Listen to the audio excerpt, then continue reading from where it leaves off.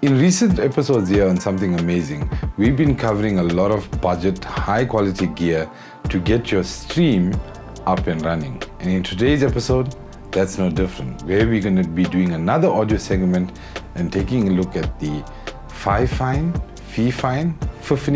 not entirely sure how it's pronounced, but the T669 kit, which is a great budget condenser microphone. Let's get into it.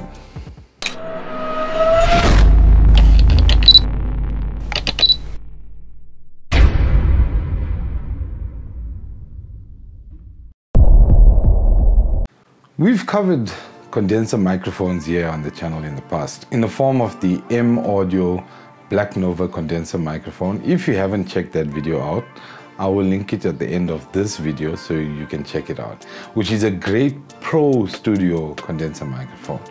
But we were looking for another condenser microphone that we could use for streaming to improve our audio in the stream.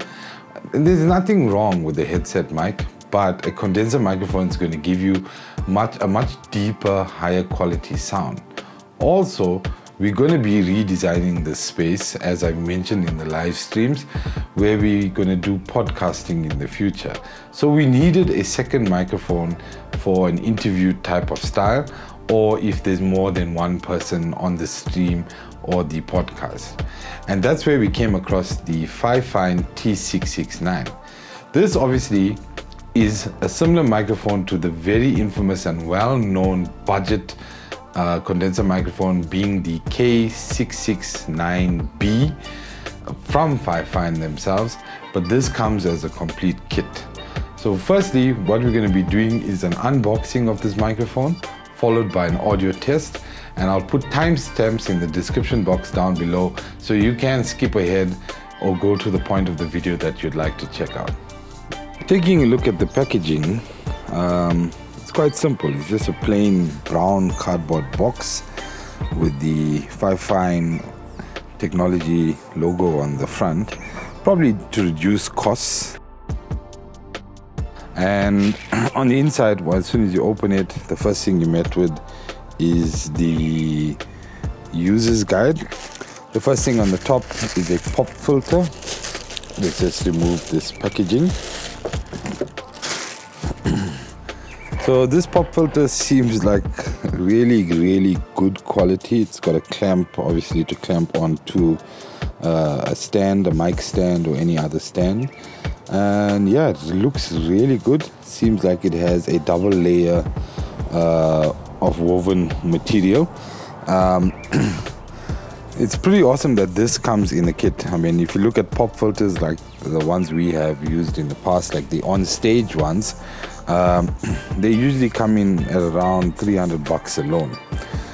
Removing the top foam cover, the first thing we have here is another band or replacement band for the shock mount, and also another rubber pad to replace on the inside of the grip of the pop filter. As you mentioned, this does come with a shock mount, pretty solid, mostly made out of plastic, but has a brass fitting on the inside here. You get a foam filter, which is probably what we're going to be using a lot when we're streaming, because you can't have the pop filter taking up most of the camera space. We've got a nice solid but non-braided USB cable. The fittings seem pretty good. Seems like high quality fittings, but it's not gold plated. On this end, it also comes with a tripod mount, so if you don't want to use the mic on the scissor boom arm, you can just mount it up and leave it standing on your table. You get a clamp. This will clamp obviously to your desk. Let's just open this up a bit. It has a rubber grip on the one side. On the other side, it just has a metal piece. It would have been nice if there was a rubber mat on this metal piece as well, so you wouldn't damage the underneath of your desk. And then the scissor boom arm with another brass fitting, thread fitting on the end here. It's fully adjustable, and you can loosen and tighten the different joints so that you can put it in the position that you want it to be in, the microphone itself. And then here's the Fifine cardioid condenser microphone. Pretty solid, made out of all metal. Also another brass fitting on the inside here. And yeah, that's just it. Okay, so first we're going to be testing out the audio quality of the microphone. We haven't done any vocal adjustments or equalizations. We're about the appropriate distance away from the mic, which should be around 5 to 15 centimeters. This is a cardioid polar pattern type of microphone. There's no filters on it yet, so obviously it's going to pick up your plosives, which will have a popping sound. So your P's and B's will usually have that, as they say, an exploding type of sound. So pop goes the weasel. Obviously, the further you move away from the microphone, the less you're going to hear those bass tones. And obviously, as I get very close up to the microphone, you're going to hear those bass tones quite loud. We've got the gain set at around the 25% mark, and in Windows, we have the level set at around 60%.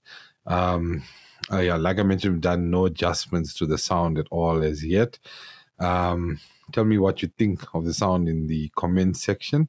One downside to this microphone is there is no mute button on the microphone, but you've got full adjustment control of the gain. Obviously, you don't want the gain too loud, because once you start putting the levels up on the microphone and within Windows, you're going to start getting those mouse clicks and keyboard sounds, and also picking up sounds in your ambient environment like your case fans on your PC, etc. The benefit of having the scissor arm is that you can have the microphone close up towards your mouth and also away from the desk, because if it were on a tripod on the desk, it would most definitely pick up your keyboard sounds, especially on these mechanical type of keyboards and your mouse clicks, which can be disturbing for your audio, especially if you're using it for streaming while gaming. So the next test we're going to do, we're going to put on the foam wind filter, because without the wind filter, you would hear breath sounds. I usually speak with a lisp, so you'll hear all my breath sounds, and we're going to see what difference it makes with the foam filter on. Okay, so now we've got the sponge or foam wind filter on the microphone. This is usually the setup we're going to be using while gaming, because if you have the pop filter on, it would obviously obstruct a lot of the subject's face. Yeah, like just to compare, this is how I speak. I do have a lisp, and obviously the breath sounds are going to be a bit more muffled. With regards to your plosives, you will still get that popping sound, but it's not as bad when exposed or speaking into the bare microphone. And if you're wondering, yes, we are using the Osdom AF640 webcam while recording this footage, which was one of the last episodes we did on the channel, but it'll be linked at the end of the video if you'd like to check that out as well. Great budget, high quality webcam. And now for the last test, we've got the pop filter in front of the bare microphone. So once again, to test, pop goes the weasel, popcorn. I love popcorn. This dual layer pop filter is going to actually get rid of those plosive sounds that give you that burst, which can be disturbing to the audience that's listening in to the audio stream, whether it be a podcast or you're using it for live streaming or whatever, recording a video like this as well. Tell me what your thoughts are. Obviously, there's a lot of versatility within this kit. It comes with everything. Like I mentioned in the unboxing part, these filters usually sell for around $200 to $300. These high quality double layer filters. I hit the microphone in my hand there. But yeah, so it's actually a great deal. Now, if you compare this microphone to another very, very good microphone that comes from Fifine, which is the K699B. It's been rated one of the best budget microphones out there on the market. The advantage of this kit, which only costs around 150 Rand more, is that you're getting the scissor arm, you're getting the pop filter, you're getting the windscreen. The other one, the K669B, comes only with the tripod desk stand, which we discussed the disadvantages of using one of those. And also, it doesn't have a detachable USB cable. So it's a permanently connected USB cable, whereas this is detachable. So if the cable does get damaged, it can be replaced in the future. Let me know what your thoughts are. Comment in the comment sections. Which one sounds the best? The bare microphone, the wind filter, or the one with the pop filter? So this microphone kit is by far no means the best microphone you can get out there for streaming or for audio streaming or for podcasting. I think that title goes out to the Shure SBM7. But if you have to look at the price of that microphone, it's actually priced at a ridiculous cost. And it's not going to be affordable for most people's budgets out there. Additionally, this microphone comes fully kitted. So you're getting the sponge windscreen, you're getting the pop filter, you're getting the shock mount, and you're getting the scissor boom arm. Now, individually, if you have to buy all these accessories, that also additionally adds a lot to the cost of your microphone setup. With this kit coming in at 800 to 900 Rand, it's really a no-brainer. And the audio quality is good enough for any stream or podcast out there.